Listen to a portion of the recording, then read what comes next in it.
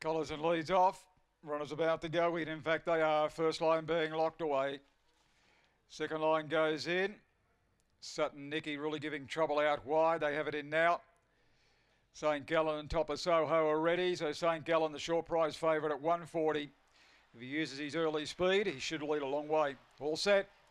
Ready and racing. St. Gallen missed it now, but now he's trying to crash across. Timely Tune working up is going to hold him out early.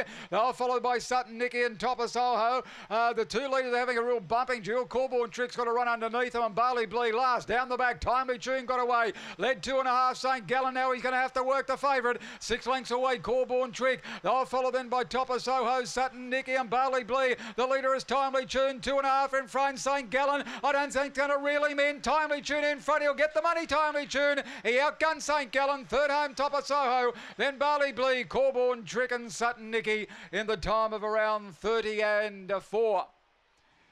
Number 1, Timely Tune. He didn't begin that well, St. Gallen. He took about 10 metres to pick up his speed, and then he tried to crash across, but he had Timely Tune underneath him at the first corner, and that really brought him undone.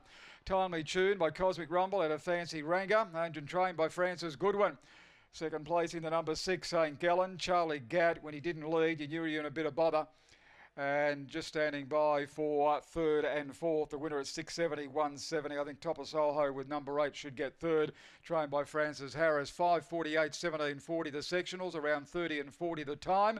Those numbers are about to come through. So we've got 1, 6, 8, and officially fourth. The number 3, Corborn Trick. 1683 are the official numbers.